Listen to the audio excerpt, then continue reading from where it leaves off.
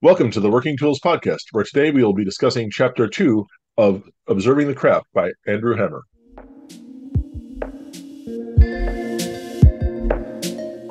Ladies and gentlemen, brethren all, welcome to the Working Tools Podcast, a casual conversation around Freemasonry. First, it's important to note that our thoughts and opinions are our own and do not reflect those of our Grand Lodge or respective craft or concordant bodies. Please connect with us and ask questions via our website at theworkingtoolspodcast.com.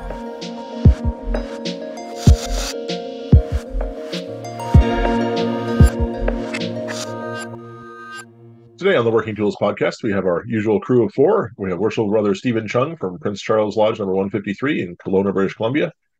Worshipful Brother Jarrod Dunham of Penticton number 147 in Penticton, British Columbia. Very Worshipful Brother David Colbeth from King Solomon Lodge number 60 in Auburn. And I'm Matt Appel, and I'm a member of Mill Creek number 243 in Montlake Terrace, Washington.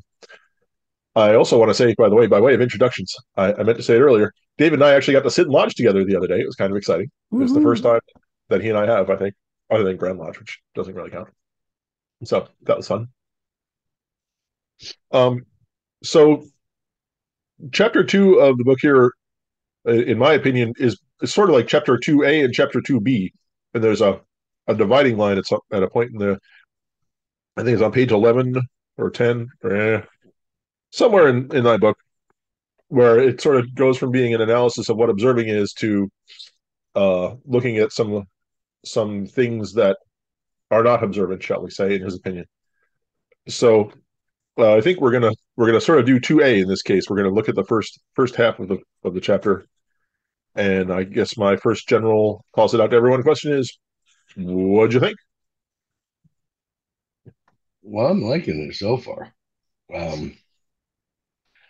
My problem is I don't, retain too well, so I didn't want to carry on too far. But then I just kept diving into more and into the next one, and so far, it's pretty on point. Yeah, I think I agree. I think we've talked about that like I was listening to the first show that we did. I haven't listened to chapter 1 again, but we appropriately called it was a guidebook. It's I think Jarrod said it was the guidebook to a successful lodge, basically. And I would continue to agree with that. I think it's if you could make it required reading for you, an officer, for sure, and any member that's dedicated, boy, that'd be. And again, it's not that this is the Holy Grail or the what's all, but it's certainly. We have a book. I don't know if you have in addition to our code and constitutions, we have a book called the Lodge Officer's Handbook, and it's not the standard work, and it's not the code, but it's a written and approved guide for responsibilities and duties and maybe suggested floor work and things like that. But it's just a guide. But I've always said, if you don't have anything else if you don't know what else to do what's in the Lodge Officer's Handbook. Just do that. And then if the lodge has a custom of its own, then you can incorporate the custom or whatever else. Or if the Grand Master says to do something, obviously you do that. Or if the Master of the Lodge says to do something. But if you don't know what else to do that. So I think that's falls in line with this book too. If you don't know what else to do, this is a good guide. Yeah, there was in the previous chapter we were discussing, at one point, I felt like we should say something along the lines of observing the craft doesn't mean, looking at it from a distance and going, oh, look, there's the craft. I'm looking at it. I'm observing it. It's not that kind of observation. And I thought about making some sort of comment about it. And apparently I didn't read far enough ahead, because the first chapter of this book spells it out really clearly what observance is. And we were talking about a careful attention to the practice of what might be considered the essential tenets of the discipline. And I sort of feel like the next, 3 pages after that are, yeah, that's really true. It's that he defined it, and then he goes on to talk about it in sort of a Masonic sense, but I don't feel like he ever goes up any higher up the mountain than he did in that very first paragraph. And right after that, I wrote the line about decorum, excellence, and ritual, and reverence for the same. And so I think, would you agree or not that those are what he's referring to as the tenets of observance? Yeah. Yes. Come on, Jarrod. It's an audio show. We got to talk. I know it's an audio show, but the problem is that was a simple. Well, because on the last episode, I pointed out, I mean, observing the craft, he's talking about craftsmanship. And I mean, I think he really wanted to use the word craftsmanship, but crafting the craft would, sort of, I think, or Masonic craftsmanship, like it wouldn't have the same, but yeah, that's what he's talking about, is that, focusing on the things that we do in lodge to the best of our ability, and by doing that, we get closer to the intellectual and spiritual enlightenment that we're looking for. That, this isn't you can't gloss over ritual. You can't gloss over, memory work. Like if you don't pay attention, give it the proper due attention, you're not going to get out of Freemasonry what's there to be gotten out of it. Yeah. And I appreciated too that he talked about that observance is a state of mind. It's an attitude almost, if you will. And then the body manifests this attitude or state of mind. And then the union of those are what you draw into your soul and become, essentially. Right. So and I wrote a little diagram with, the circles, intertwining circles, mind, body, and soul. And in the middle is observance when bring those three together. Well, then there's I highlighted another quote, just a couple pages for. It's weird how we have the same things highlighted in our books. It's observe when you're approaching the craft of this, everything one does in a lodge, from the lights to regalia to our physical movements, becomes a pursuit of excellence. There's that craftsmanship, of that state of betterness that allows us to distinguish the Masonic world of the lodge from the profane world outside. So there's also that whole concept of observing the craft is by observing the craft, you actually alter the lodge room from just a building that a bunch of guys meet in to something higher. And isn't that cool? It is, and that's why, and I've got a little marginal note in here. This is where it says, this is why opening and closing is so important.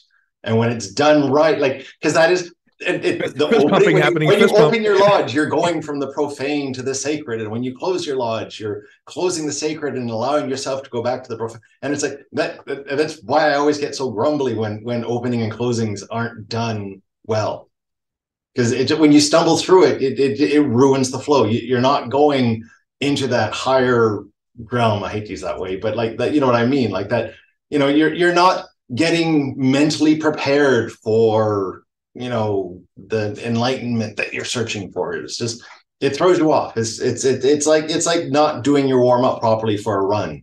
It just throws the entire run off. I wouldn't know anything about that,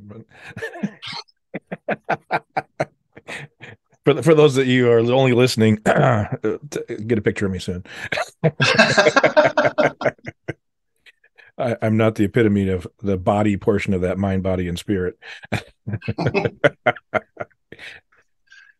But I also think later in that while I agree it's to focus ourselves while we're in the room, but I underlined a section that says seeking to manifest it outwardly through their actions. And so I took that as, while yes, we're supposed to be sacred in that space, we're also supposed to make ourselves better so that we can carry ourselves out into the world and be the example.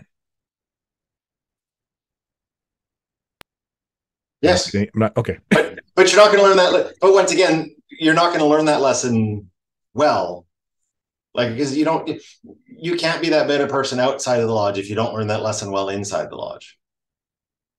So. Can I get an amen? So can hallelujah. Whoop, whoop. Yeah, I wrote, we're engaged in exercise of personal development for the benefit of self and society. So it's not just about us either. It's about, I think we're almost charged to take it out of the lodge, which we are. I mean, in our part of our section, we are charged to take it out of the lodge, but to better ourselves and thereby better society. But by bettering ourselves, don't we automatically better society? I think that's the point. But that's always one of the things that I find people focus too much on, is that the better, they don't realize that they think that you have to go out and make a big impact. Right. That the bigger the impact you make, the better you're doing. And it's like, but if you yourself are a good person, that has a trickle. Oh, we're going to go into trickle down betterness. It's like, but it does. It has the effect of, because that old commercial of, if you tell two friends and they tell, it's true that if you're a good person, that will inspire someone else to be a better person, which inspires others to be better, and it improves society in sort of that ripple effect that we see. So I sometimes worry that I think Masons focus too much on, and this is going back to some of the other some of our older episodes where we focus, especially in Whither Are We Traveling, where they talk about the charitable works and stuff, and focusing too much on the impact, not on the act. That we need to be better. We need to be that beacon that goes out into the world and makes people go, oh, I want to be like them. Well, not like this, but like them. Well, and he mentions that the craft is a method of instruction to higher things. It's not those higher things themselves. And so right. Masonry isn't the higher thing. It's the pathway. It's the instruction. It's the method. It's the, Right. He keeps, the word he uses so often in this book is enlightenment, and I know it's because he's trying to bring it back to the era of enlightenment in the 18th century and stuff. But it's that true thing that, like you said, it's the lessons are there, not the answers. I like that. I'm going to write that down. Jarrod said, it's yours twice, and then I get to take it. Use it twice today, and it's yours forever. So what did you guys think about, there's a paragraph in here, well, in my book, it's at the bottom of page 10, but probably not for Jarrod's fancy book. Does that mean that non-Masons and society as a whole are left without the knowledge that they are somehow, unless they are somehow brought into the craft? And he talks about how none of these lessons really are lessons that you can only find in Masonry, but that they're out there. This Masonry just happens to be, so I'm putting words in his mouth now, but the Masonry just happens to be a vehicle that we use for these lessons. Is that, I found that interesting. I'm not sure I have a strong opinion about it one way or the other, but I really found it interesting to think about. Yeah. Well, I think the important thing is he uses the term, it's a magnet, because he says in there, it's the, Freemasonry has been a repository or magnet for the world's great philosophical ideas. And I think that's that whole attraction thing, is that of, we go out in the world and do good, and it attracts. I think that's what because I know that a lot of the early Masons were part of correspondence circles where, letters would be sent around with new ideas, scientific, philosophical and stuff, and they would read and write back to each other their thoughts on it. So I think that's sort of what he's alluding to as well, is that we didn't start the fire. No, we didn't come up with this idea. But the ideas of the people that did were attracted to Freemasonry, and by that extent, the ideas were attributed to us. Yes? No?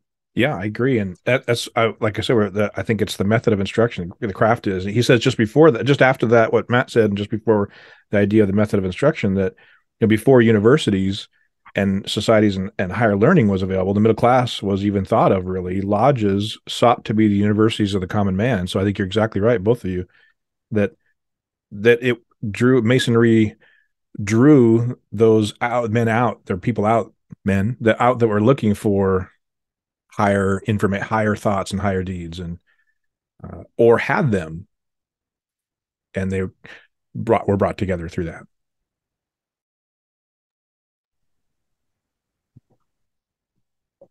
I kind of found that that point that Matt brought up was rather interesting, and it made me wonder. Because it says the lessons of Freemasonry are not and never have been found exclusively within its doors, right? So where else are they taught, and how are they presented? I guess was the question that entered my mind at that point, because Freemasonry is the only organization I've ever known that does what it does in the particular way that we do it.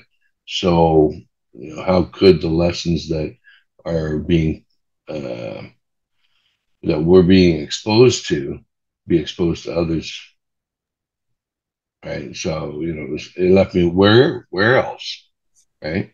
Because I don't know anywhere else that you can get the same enlightenment as he refers to it. So I'm gonna pose a question that we can talk about at a future show in 6 months. Would Freemasonry exist without God? That's a different question, but I think it relates to what Steve's saying. He's in this corner for me. That the idea of higher thoughts and didn't originate with Freemasonry, right? One of the ideas could have been through a spiritual awakening, and Freemasonry expounded on that and brought different lessons and ideas. No, I can see that Jarrod's just biting his tongue. Well, my question. Okay, so I want a better definition of, when you say could Freemasonry exist without God, you mean a supreme being? That's a whole other show. Okay, so we need another show, because that's a can of worms that we're going to have to. But to Stephen's thing, it was a topic. We have a new. I hate to call it a social event. It's a new philosophical meeting that we're exploring with our local members in our district, and our first one was mostly social, but then when it kind of winded down, we got into some individual deep discussions about that, and one of them was religion in general. And then he's a brand new Mason, and he posed the question, hey, we have a topic for our next get together. Would Freemasonry exist without God? And I thought, oh, that's going to be interesting. I'm going to bring it up to the guys. Anyway, but sorry to distract. Well, it's just Stephen was asking that. I'll point out scouting. Scouting teaches a lot of the same lessons that Freemasonry does about good citizenship and intellectual. But did that exist before Freemasonry? Sorry? Did that exist before Freemasonry? Scouting? No, but he's not talking about, but we're talking about now. We're not talking about back then. Oh, I suppose. I guess I thought Stephen's question was what organization does this? Sure. Now, it may not, to be honest, no, as far as I understand my history, and I mean, it's dodgy at best, but I would say that there might have been other organizations, but they were similar. But in modern times, we have quite a few organizations that do very similar things to Freemasonry. Yeah, okay. To an extent, I can see what you mean. The scouting does that. DMLA does that. But DMLA was started by a Mason, so and that's next chapter. Yeah. Right. So I suppose scouting does to an extent. And I think in its own way, yeah. Modern days, I mean, universities and other higher thought processes do some enlightenment. If you're looking at, I think he was talking about. I thought he was talking about in the past, essentially what prior to Masonry, and you'd have to go back to the Enlightenment age and the philosophical. Well, like I said, you had correspondence circles. The Royal Society started up. I mean, there were similar things. Yeah, there was the salons where they got together and talked about, sometimes art, but philosophy too. Philosophy, yeah, that's more of a French 18th century, but yes, same thing, same concept. Where you would get together and people would, discuss a topic. I thought it was interesting. He said somewhere in here that the idea of social time and I think I'm not going to get into the next section here, but he was talking about how social time was really to refresh themselves after the days long discussion of philosophical ideas and the mental exercise. You need to recharge the batteries. Right. I thought you're thinking so hard that you got to have food. Yeah, I guess. I suppose. No, it's a training experience. In my toga. I guess the guys in togas needed it. So the other paragraph that really stood out to me that I kind of wanted to ask your guys' opinion on is this sort of the last paragraph of chapter 2A, if you will, where he says, in my book, it's at the bottom of page 12, at this point, it is important to talk a bit about how one prepares to become observant. And then he sort of launches into what he thinks is not observant. But I don't know that I ever got the feeling for how one prepares to become observant. Is that in there and I just missed it? I have a on mine, page 19, at the bottom of the page. It says that I underline the fact that a Mason cannot become observant on his own. He must do it within an observant lodge where these principles are being embraced and employed. So I think that's a very, that at least my takeaway is that that's a very important part of that. It's a lot. It's sort of like you're not an observant lodge makes observant Masons, but you cannot be an observant Mason without an observant lodge. It's a group effort. Like you may be, because I mean, you may be doing everything you can in your lodge to be observant, but if the lodge around you is not following the same principles, it's almost fighting against you trying to become observant and you're a better person. Is it that they have to all be, I guess they would, I was going to say, would they have to be all observant Masons, or would they all just have to be Masons with a common desire to be observant? I mean, or to do better and all those. I think what, at least as I said, my takeaway from this is that the lodge, the focus of the lodge needs to be these principles. And that when the lodge focuses on these principles, the members of that lodge are being observant. Okay. That if your whole lodge is basically, the whole lodge has to be on board, otherwise it isn't going to work.